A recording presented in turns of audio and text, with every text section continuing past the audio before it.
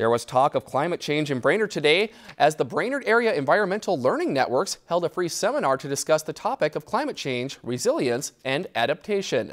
The featured speaker was Dr. Kenny Blumenfeld, a senior climatologist at the Minnesota State Climatology Office.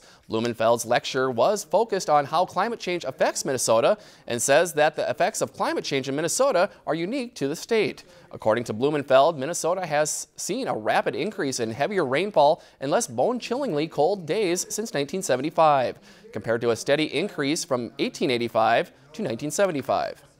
I would say that Minnesota's climate changes are somewhat unique to Minnesota, which is why it's important to look at what's going on here.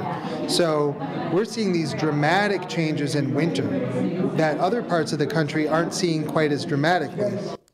Blumenfeld also says that there is much uncertainty in climatology community about how the Trump administration's view on climate change will affect research funding. If you've enjoyed this segment of Lakeland News, please consider making a tax-deductible contribution to Lakeland Public Television.